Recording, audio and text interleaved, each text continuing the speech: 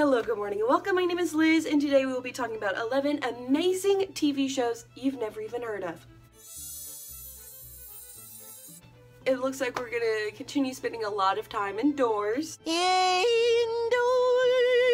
You finished all the TV shows that everybody recommended, Tiger King, you rewatched Avatar: Last Airbender, but now you're wanting to dig into some fine, exquisite, rare jewels. Little did you know that I am a curateur vrai and exquisite television source. So I'm giving you some of my fine, rare, exquisite picks. Exquipix. We're starting with Borderline. This show is the mousy cousin of the UK Office. It's another spoof documentary, but it's set at the North End Airport where there's just no air traffic and nothing happens. Instead of Yeah, down. I've noticed that. Yeah. Just thick hair running your family.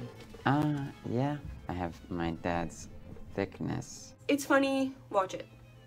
Next up is Godless. It's the Wild West, but there's actually women, and they get to talk. Woo! There is a town called La Belle, the Beautiful, that is only women because all of the men have died in mines or the war. I don't remember. I'm bad luck.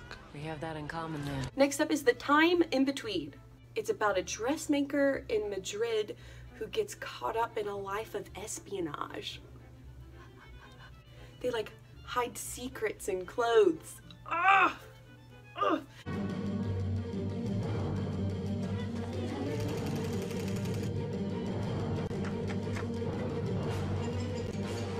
It's exciting and romantic and dangerous. It's good. Next up is a show called Hilda, about a little blue-haired girl who like sees monsters and trolls and stuff, and then she has to move to the city. It's really, really cute. She's got a cute little beret. She's coming from my brand, but I'll let her. Hilda, you can have it. So much we don't know. Such is the life of an adventurer. It's really, really cute and has a great message about how like we fit in with our environment.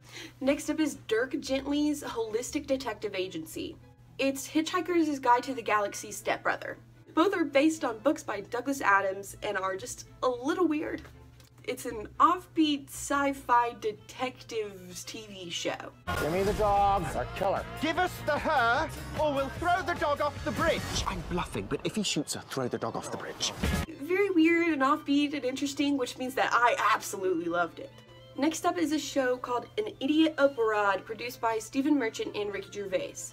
Basically, they make their friend Carl, who hates to go anywhere, travel around the entire world. He's very plain and very British and is very unimpressed by the wonders of the world.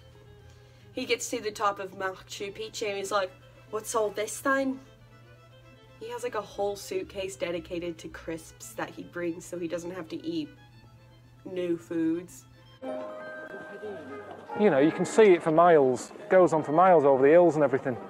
But so does the M6. Next up is Catch-22. It's definitely a darker comedy. It's a George Clooney produced miniseries following bombardiers in World War II.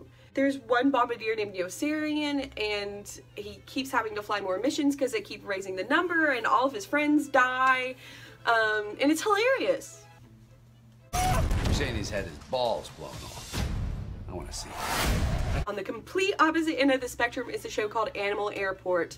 This is the #1 top feel-good television show. The show follows all of the thousands of animals that go through the Heathrow Airport every day. Heathrow and what? Manually restrain him around his neck, and then we'll put him into the box in there.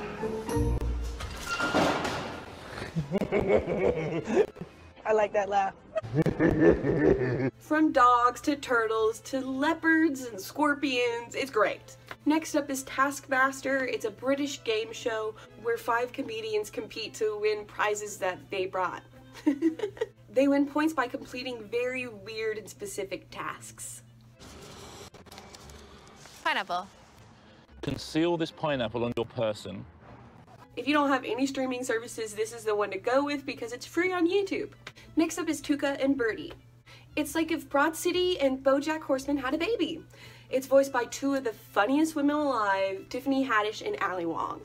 It's hilarious and real and a definite recommendation for any woman in their 20s who feels a little lost. Who could that be? I'm an adult woman. I deserve to be treated like a person and not an object. Also, Awkwafina is in it, and she has the Midas touch. Last, but in no way the least on my list, is Deadbeat. I think the show is so smart and dumb and just funny. I usually pitch it as it's a stoner, but he can talk to ghosts. The show follows Kevin Pacquiaoglu.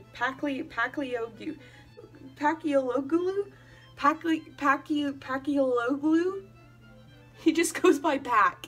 The show follows Pac as he has to dig out his skills as a medium in order to have enough money to buy weed. Father Daddy did not leave you. Father Daddy would never leave us. Father Daddy loves us. This show has some of the funniest jokes that have ever been made. So watch out, Mom, you have competition. Not my mom is a joke, but she made me and I'm a joke.